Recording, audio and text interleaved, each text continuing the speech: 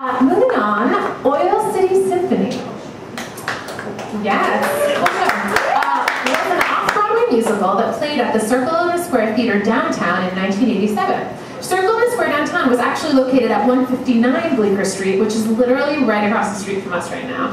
The theater was demolished in the late 90s to make room for a new apartment complex. But before that, it housed shows like Oil City Symphony, as well as the Hot L Baltimore, American Buffalo, and Diamonds. And this show transformed the theater into a Midwestern high school gym.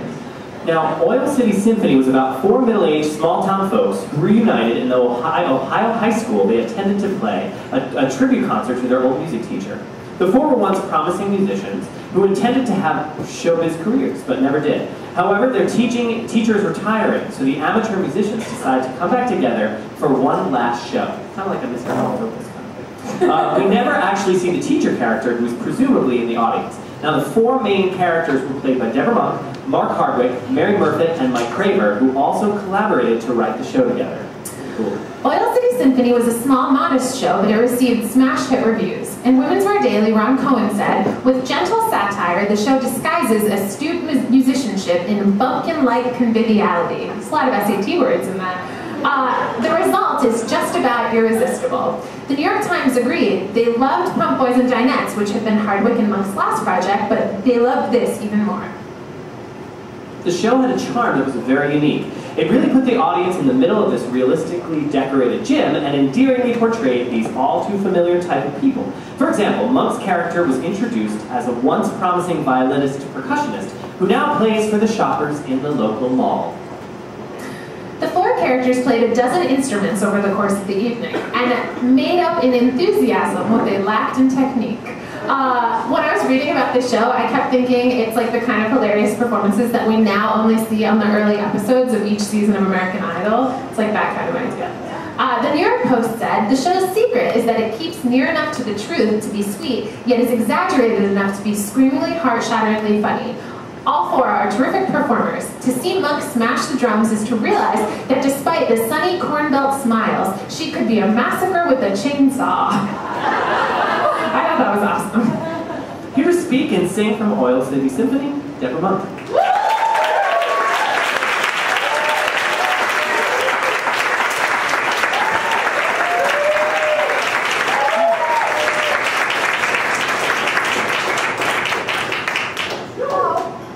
Hello, everybody. Ooh, God, open!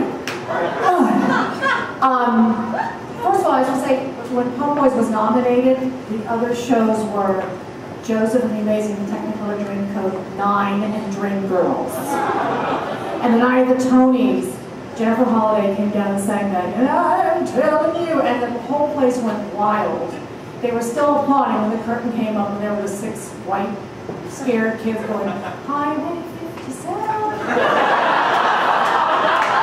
Very embarrassing moment, but we were nominated.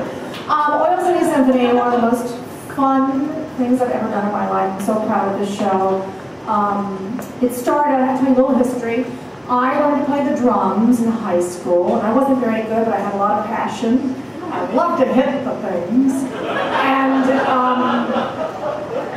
I went to graduate school at Southern Methodist University, where I met the amazing Mark Hardwick, who's the fellow with the glasses. Brilliant prodigy pianist. When I first saw him, he was playing with the Dallas Symphony Orchestra. He's truly amazing. But he also sit down and play rock and roll. And we both shared a love of Southern Baptist hymns, since we were both Southern Baptist kids. And we would run off in the rehearsal halls at SMU and sing a lot of hymns and think that maybe we'll come to New York and we'll be gospel singers called the Cloggers for Christ. We dreamed big. And we came to New York, and I waitressed for 4 years. And so that became the fodder, the information for us when we started writing Pump Boys and Dinettes with my friend Mark, and along with Cass Morgan, John Schimmel, John Foley, and Jim Warren. And about 4 or 5 years after the show was over, Mark had this idea with his friend Mike Craver. Mike Craver was another brilliant piano player who worked with the Red Clay Ramblers, and we all met when we were doing Pump Boys together. We all loved Lawrence Welk's show. We thought it was just kind of corny and fabulous. and Mike and Mark were playing songs from the Lawrence Welk show. Because I played the drums, and I continued my drum playing and actually studied, although you'll question that after you hear me play. And they came over once and said, will you play these songs with us from the Lawrence Welk with the drums? So we played them and we fell in love with them.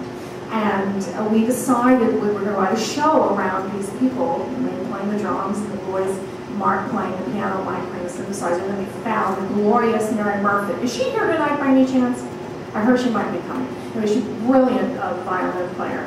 And so we put the show together, as you were told. It's basically 4 kids who got together after they graduated for one last moment of glory to play. And Ohio Afternoon came about because we wanted to write a song for me, and we loved that song, Canadian Sunset. It was very Lawrence Welk, it was very sweet.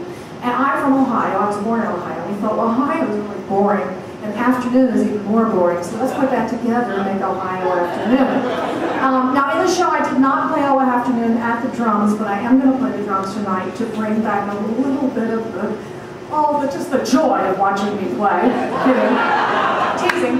Now, just a couple stories about it. We did it, we decided after the show, why kill us now? We decided to serve punch and cookie to the audience as they were leaving. And during Ohio Afternoon, I would come down and sit down and sing this sweet little song. And twice, the same night, one fellow came up to me and said, have you had that mole checked on your back? During the punch and cookies thing. Okay, I'll say it again. Have you had that mole checked on your back?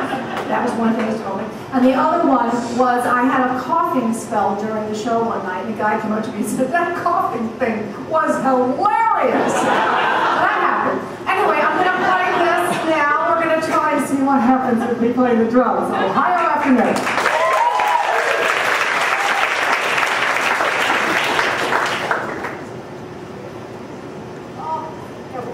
I can't see my drum part. Kidding. All right. Ready, Carol? Ready.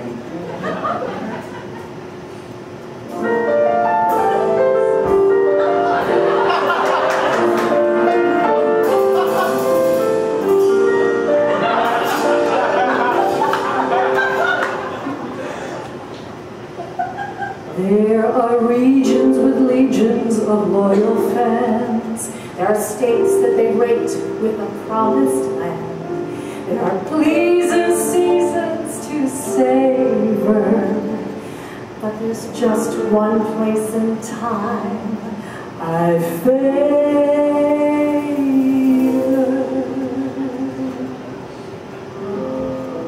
Ohio Afternoon.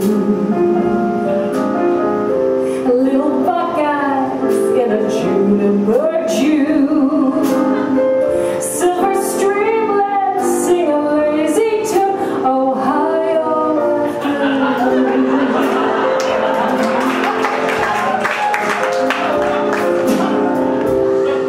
Ohio fun. Hills look golden in the friendly